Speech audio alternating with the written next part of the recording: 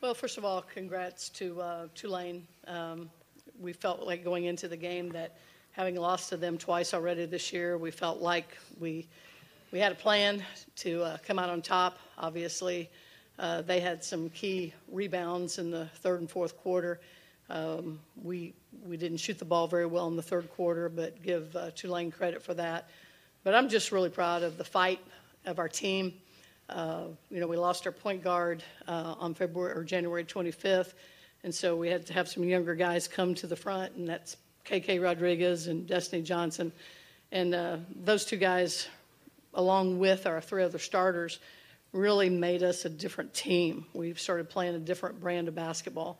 And tonight, I think you saw that. We didn't get as many transition points today as we have the last couple of weeks, but thought Tulane did a great job of stopping our transition. But for us to have 4 people in double figures, that hasn't happened in a long time.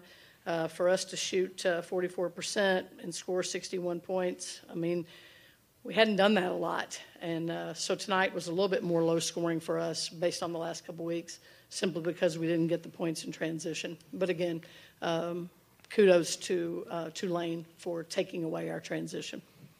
Coach, if you maybe want to talk a little bit, and I addressed this question with Coach Stockton, what made the two teams, very similar this year? There wasn't much in terms of point differential in your previous two matchups, and, today going down to the wire. Well, I think we both have some premier players who, this is kind of the go-to. We have Kendrian Elliott. They have Crystal Freeman. I think that in itself, but then you've got guards who, they've got guards that can shoot it, and they've got Ursula Clark that can get to the rim. We've got some guards that can shoot it, and we've got some guards that can get to the rim. So we're a lot alike, and so both of us were playing different combinations today, just mainly trying to offset what other people had on the floor. For the student athletes, what has been the difference maybe the last 3 weeks of the season for you? You had a lot of momentum coming into the tournament. I think the main difference, just like my coach had stated previously, is just that the different lineup just helped us get a lot more points in transition. We were just playing faster and able to work together a little bit better. There was more flow to our game.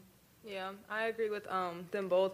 We kind of took the offense or the defensive mentality instead of with defense being our best offense, and so pushing it whenever we could, even when I made shot, just pushing in the ball has made a difference a lot. For both of you, what was Coach's message to you at halftime, being up 3? Her message was just, obviously we didn't want to lose the lead, but like she said, our team has faced a lot of adversity throughout the season, and we just wanted to try to stay on top and fight through any adversity that we had throughout the game for the second half. Yeah, and to get more transition points was a big point. Play faster like we have been previously for the last few weeks. Coach, did Tulane do anything differently in that third quarter that may have surprised you after the first half? Well, I think that's the point where they had a lot of their offensive rebounds, and they converted those into points. We just didn't shoot the ball very well in that third quarter, and that made a huge difference. Second quarter, I felt like, obviously, they outscored us in the second quarter as well, but we were still kind of holding steady. But that third quarter, things kind of got away from us a little bit. Thank you. Appreciate your time. Thank you, everybody. Thank you. Thank you.